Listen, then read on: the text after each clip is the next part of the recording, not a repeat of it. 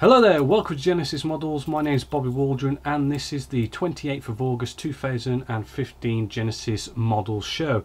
So welcome to the show. This week I've been working along with F-15 because I'm having a good 2 weeks bash at the F-15. For those of you who entered the World War II bomber group build, I have sent off your dog tags. They're on the way to you. I know there's some people from the US and Australia, so it might take a fair bit of time to get to you, but it will eventually. Just let me know if you have any problems. This week with the F-15, I've been bashing away with doing the canopy. I know there's a tutorial on the website, but there's, you know, as I kind of progress with my modelling, I mean, I learn new things. I'm always reading books and researching and everything, you know, and it's just good to sort of try new things. And as I do, you know, some videos kind of get a bit sort of outdated, so I've sort of kind of shown you the canopy again. It's still very similar, but there's just some slight little changes, just making it a little bit better, as well as we've been messing around with the cockpit and all those kind of things there. Basically everything's getting locked down now, ready for some spraying next week.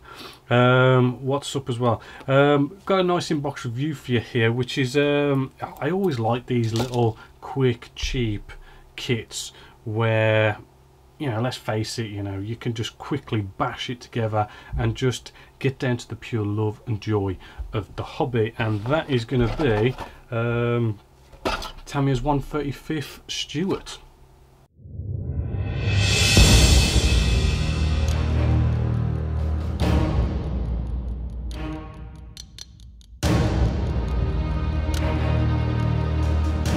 Hello there, welcome to Genessis-Models. My name is Bobby Waldron, and in this video we're going to be having an inbox review of Tamiya's Stuart 135th scale US light tank M3. Now this is in, as I say, 135th scale, which is what I prefer. Nice box art here. This kit is small, but you know what? It only costs about £11.50 RP, you know, so it's only a little cost, a little tank we've got here. Now, just looking inside, first off, let's take a look at the actual top hull. Get straight in there, down to the nit and gritty side of this, and hopefully, as you can see in here, you know, there is a lot of cool detail going on here. It is quite crisp. We've got recessed panel lines, raised bolts and everything going on here. Yeah, I mean, the plastic does feel quite smooth. It doesn't look kind of smooth, but it does feel you know, nice and smooth. Yeah, it all does look you know, pretty top notch, considering from the research I did, and it's a bit hard to believe, but apparently this was new tooled in 1976 or something, which makes it old, but it doesn't look old. As you can see, we've got all these bolts going on around the bottom hull section as well. Okay, we've got a bit of a bit of sort of sand there where it's sort of come off the molds. But yeah, I mean, you can't really grumble for the price and, you know, for how old it is. Our turret section here, what we've got here, we've got some really cool weld marks going around there. Hopefully, as you can see, the turret's two halves that you bring together, and then all our other little pieces, you know, the details there. There's a tiny bit of flash, but no real big deal there. You do get like a commander, and he looks rather well detailed, good enough to put on your model. Working our way around, we've got more sort of detail going on. We've got, like, you know, bits of kit to go around. We've got our MG gun here as well. That does look, you know, pretty well detailed. You can't really complain. And as for ejector pin marks, I mean, they are on here, but they're not exactly in places where it's going to sort of hinder your build. I mean, this is a pretty good looking kit, which is going to be very adequate for the job at hand. And being Tamiya, I mean, it's probably going to go together rather well. We do have some more detail here, which is like running road wheels, drive shafts and idle wheels and everything like that. You know, the detail is there very well. It does look like a very competent kit, and again we've got some more detail there. As you can see, I do like the detail on this, and being a nice small kit, it's going to be easy to build. We've also got our tracks here. Right, there is good detail on these tracks. There is one or two areas where, you know, we've got this sort of like a little a sink mark or something. There's one or two. There's another one. Every so many, we've got to sort of fill or sand this. I won't advise filling because it is more rubber than plastic, but you know, could sand them out. Or then again, I mean, at the end of the day, come to the weathering stage, whack a bit of mud, and you know, job's done. And they come together, you know, quite well as well, just there. Moving along, decals. Now the decals, these are looking rather good as well, although there isn't that many. You do have markings for, I do believe, is Canada, the British, the US, so you know, because this tank did get sort of shared around the Allies. And just to bring you to the instructions now, right, we do get a nice description, which really does give you some good history, some good background on the tank itself. And then if we just start it, I mean, this is the instructions. You know, it is a typical instruction of starting with your road wheels, you know, putting all your bits and tools and boxes and everything all over the top of the hull. Then we move on to the turret, which then goes on to the tank, and it just comes together really quick and easy. You know, that is, you know, pretty, you know, as I say, you know, it's going to be a really cool, easy kit to be able to build. And then you've got 4 sets of markings here, 2 are US, you've got a British one, and you've got a Canadian one as well. So you've got a nice bit of variety there to you know, pick which one you want to build. So those are the instructions, and those are all the pieces. Now, all in all, you know, this is a kit which, if you want, I do personally like to go off and have those really cool, quick, easy builds where, you know, you could probably build it in a weekend or something, build it in a week, and you know, it's good fun. It's cheap as well. I mean, £11.50, you know, isn't that much at all, and it's not a mega small tank, but I mean, you know, it's a decent size. So yeah, I would definitely recommend this kit for a well detailed, low price, easy kit to put together. So yeah, hopefully you've enjoyed that. So until next time, my name is Bobby Waldron, this is Genesis Models, and I hope you've enjoyed.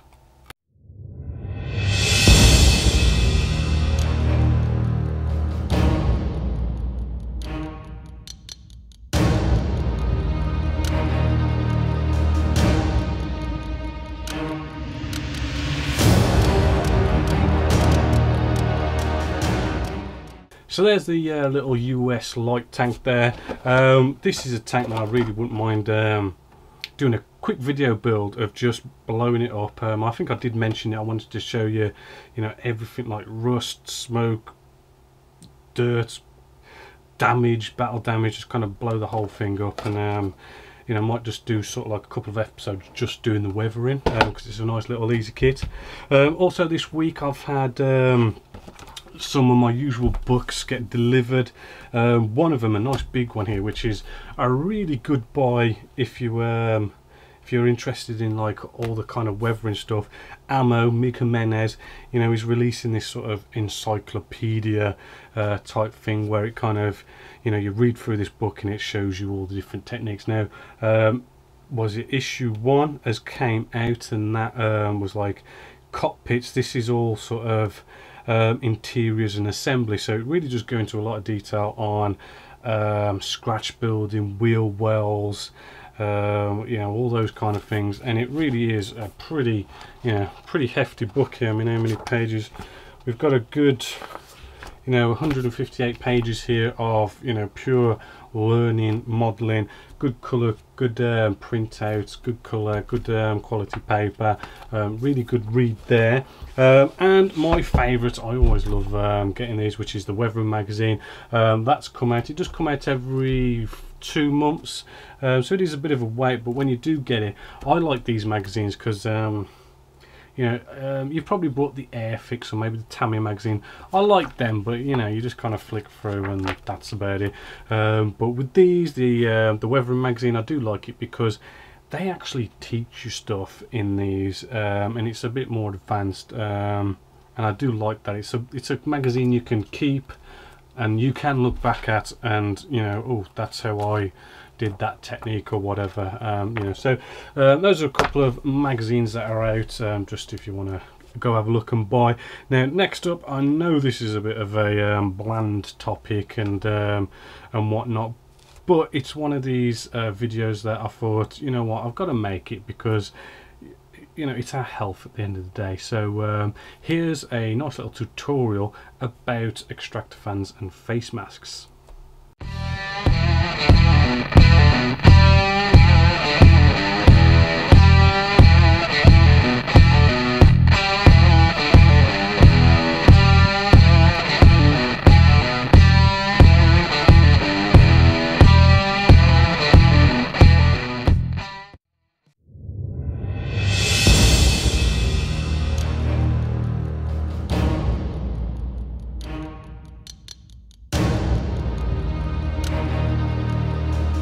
Hello there, welcome to Genessis-Models. My name is Bobby Waldron. In this video we're going to be touching on the subject of extractor fans and respirators, which I know it's a bit of a dry subject, but it is a subject that needs to be addressed really.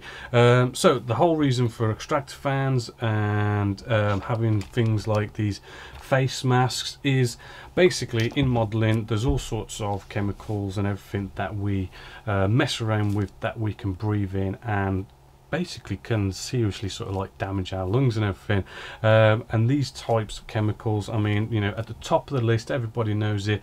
You get an airbrush and you start spraying paint, and the overspray basically goes up in the air and you breathe it in, breathing into your lungs, which we have things like we got the enamel paints and cellulose paints.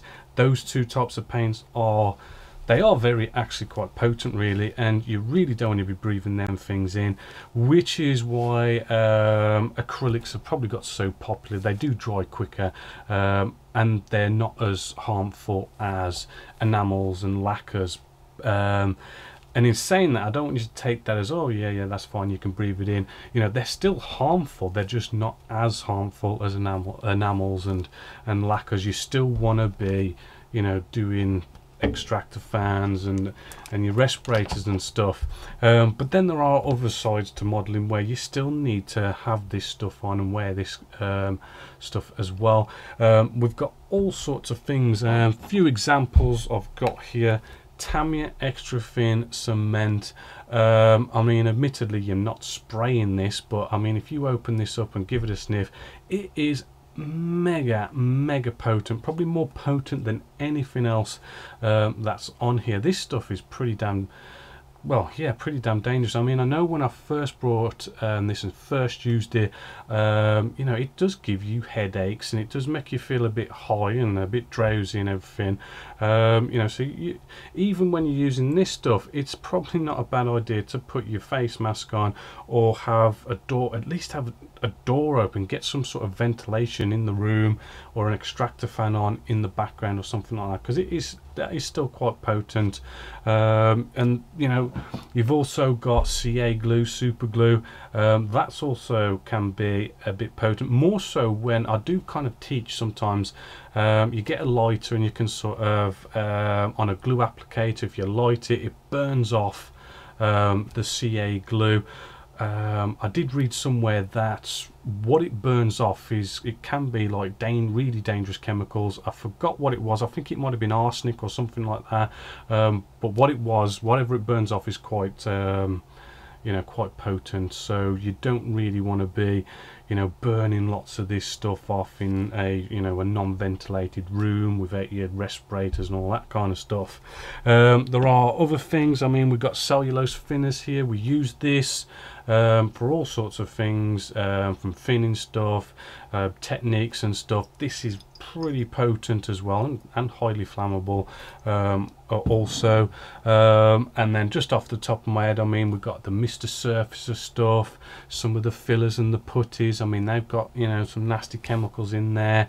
Admittedly, it's not going to get in the air as much as spraying and stuff, but the whole idea is you still want to have some sort of ventilation, you know, whether you have your door, your windows open, extractor fan on in the background. I know people hate wearing these. I hate wearing them, but you definitely want to be wearing them for the more potent stuff.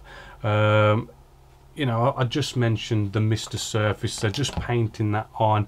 I mean, it's not giving off that much in fume wise, so you're probably not going to need to put a respirator on. But yeah, you know, definitely with the spraying and all those kind of things as well. The other things as well where you want to be wearing a respirator as well, which, by the way, this is an M3 respirator. I do actually like this one. You can go to pretty much any online store and they've got something like this, especially like the proper spray online stores like everythingairbrush.com, those kind of places. They're really cool. We can change the filters. They just literally pop on and off, and it does give you a good seal all around your mouth and your nose, because it's got this sort of like rubbery, so it really gives you a good seal. And they're not too bad to breathe through, and we've got all sorts of different straps to adjust it and everything. So you know, that's a good respirator. I think it was around about 20-30 pounds. You can get cheaper ones for probably under £10. You know, something's better than nothing, but you know, it is a good idea to buy at least a decent respirator, if anything, because I mean, you know, compared to say our extractor fan here, this costs around over £200 to buy, but this really does suck out the air out of the room really well. Very a good product to get if you can fork out the extra money. I do believe this is from what is it, aircraft.net or something. I forgot where it was, but you know, if you do a search for what's the model number, it is A300SD. This is the one I've got. I do believe they've updated that now to a BV300SD. They've just changed the first two letters from being an A to a BV. Same sort of model and everything, same sort of price, just it's slightly been updated. It's more rectangular, more box shaped, and it's got a bit of a curve at the back there. But yeah, they work really well, these do. And getting back to other things that people don't seem to sometimes kind of forget, and that's doing stuff like sanding as well. I mean, you could be sanding plastic, sanding like the green putty or any kind of filler you've been sanding off. Been doing the HMS Victory build as well. I mean, sanding off the wood, you know, you sand that off and it goes up into the air and you breathe it in. You know, it's sort of just the same thing. It's going to damage your lungs, so you want to have extractor fans on, face masks on there as well.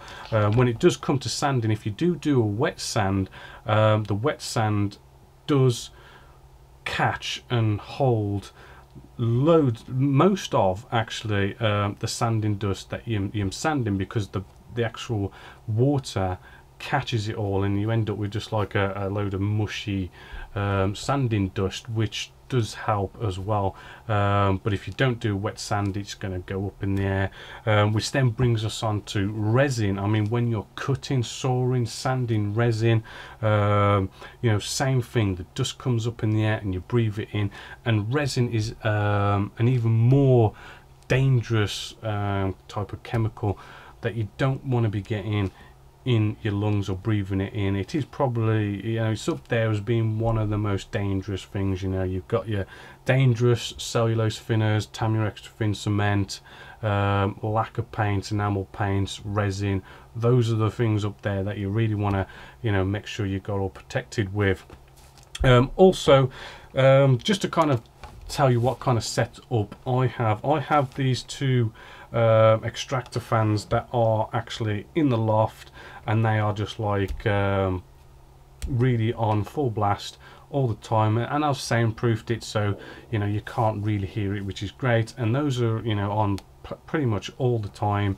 For me personally, if you could do something like that, I mean, these extractor fans, they're actually not that expensive. I mean, the one I brought was I forgot, around about 60 or 70 pounds I paid for that, and it is actually more powerful than the one that's in here. It's just you've got to go off, install it into the roof, and get the ducting system going on there, you know, and wiring it all into like the proper wiring it in with a switch and everything, like you would with a light switch type of thing.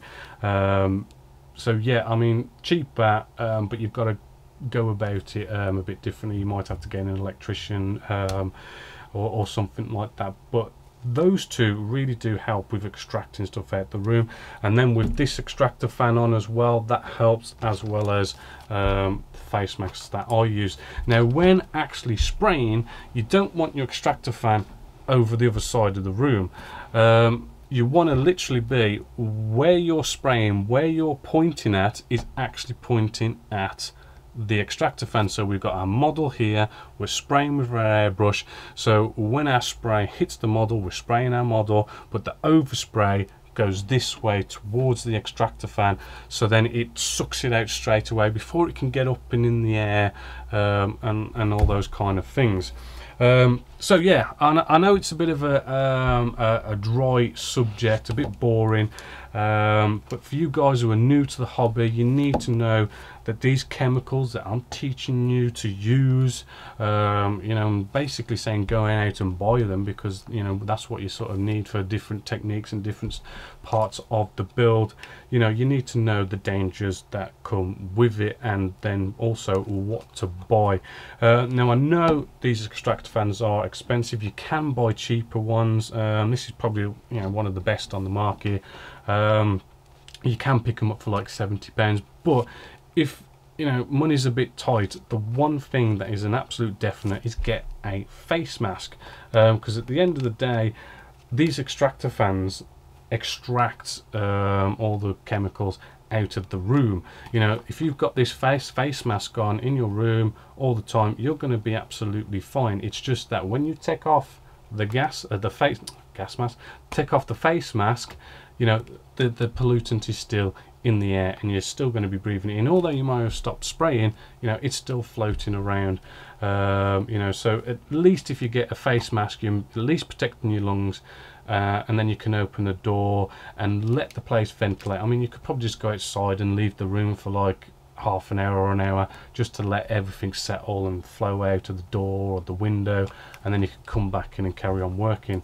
But that's if you've just started and you haven't really kind of condoned the money to go off and say get, you know, extractor fans, or you put one extractor fans in the roof or something like that. So yeah, hopefully this video has been beneficial to you, you know, and hopefully you're going to be thinking more, you know, protect your lungs. You've got to really sort of think about that, because it's it really is, you know, you don't want this hobby to ruin your life, basically, because you could get all sorts of lung problems, cancer, especially people who suffer from asthma as well. You know, you're going to have problems spraying and using these kind of chemicals. So yeah, hopefully that's all been helpful and beneficial to you here at Genesis Models. So until next time, my name is Bobby Waldron, this is Genesis Models, and I hope you've enjoyed.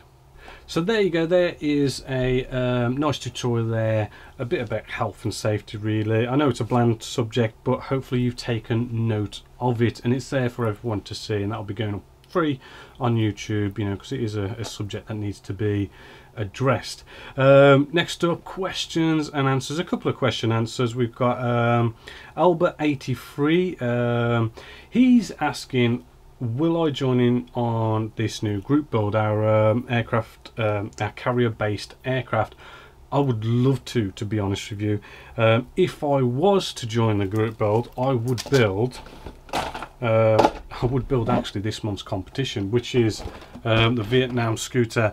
It's, I mean, I wouldn't mind doing an F4 Phantom, but This is smaller, it's a bit easier to go together, a bit quicker, you know, and with the little extras from Medard, it does make for a good build. If I was to do it, to be honest with you, I couldn't do it as a video. I mean, it would be my own personal time in the background, maybe a weekend or something, and I'd just sort of take photos at the end of the day, throw them up on the forum, just like you guys do in the group build.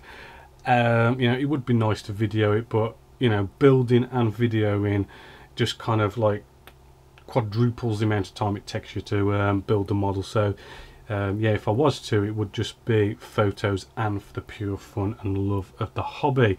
Next up, Mike. Now Mike has been asking a couple of questions about gloss. Now there is a load of information on the forum about varnishes and stuff, i.e., you know, there's quite a lot of detailed posts actually about clear, pledge, multi-surface wax cleaner. It goes under loads of different names, but it's basically the same product. And to be honest with you, I mean, because I was basically brought up on this, you know, this is what I use, this is what I've just got used to, and it's just, you know, you use something for so many years and you just end up constantly using it. But as the as people started posting and answering his questions, did come to Aqua Gloss. Now this is Alclad 2's Aqua Gloss. This stuff in here, as a recommendation, is, I would say, a definite recommendation, and the reason is I have tested this in the past and it is literally the same as our clear multi-surface wax floor cleaner. You know, there's not really much difference in it at all. In some ways it potentially is better, because I mean, you probably haven't got stuff like, I mean, with the floor cleaner, I mean, they probably put a bit of essence in there to make it smell nice and stuff. This is potentially a bit more pure, but I'm just guessing, to be honest with you. They just seem actually the same. But if you want to actually buy a specifically formulated for modeling varnish, you know, this is the one to get, the Aqua Gloss. So definitely a recommended product for you there, Mike. Right, next week is, I mean, I'm going to be announcing the competition winner, August's competition winner, and you know, sadly, because you know, I was late announcing this with problems last week and holidays and stuff, you know, it's going to be early, so you haven't had much time to actually get involved. But you know, the week after that we'll have the next competition prize there. Also, you know, again, you know, F15 is, I'm doing it for 2 weeks this time, so I can sort of, you know, get cracking into it rather than just I've got a week and then I got to starting of one. I've really sort of got into it, and I can roll into next week and get the spraying going. So yeah, hopefully you'll be around for next week, and we'll have inbox reviews and all sorts as well. Remember, questions and answers. If you've got any questions you want me to answer in the show, get over to the Genessis-Models forum, where all you gotta do is post in the questions and answers section on the forum, and I'll do my best to answer them. So until next time, my name is Bobby Waldron, this is Genessis-Models, and I hope you've enjoyed.